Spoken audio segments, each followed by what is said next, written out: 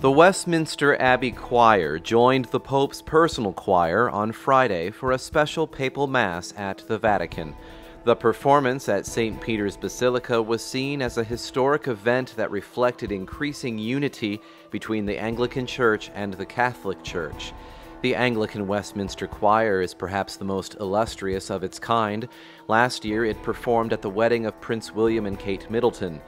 In 2010, it performed during Pope Benedict XVI's visit to the Abbey, and it was the Pope himself who was behind the decision to invite the choirboys to Rome.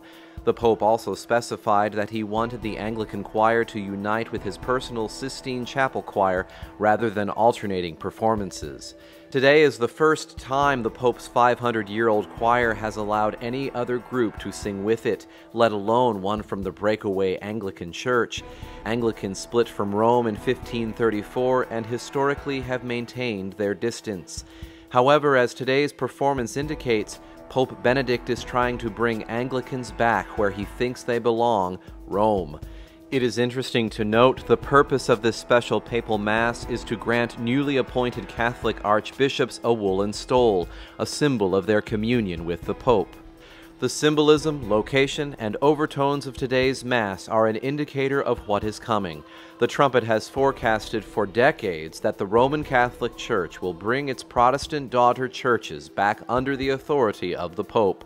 Pope Benedict has already taken major steps to coax conservative Anglicans back to Catholicism and will continue to do so. Watch for more signals that the Anglican Church and other Protestant churches are reuniting with Rome. To understand more, read our article, "The Church That Swallowed a Church."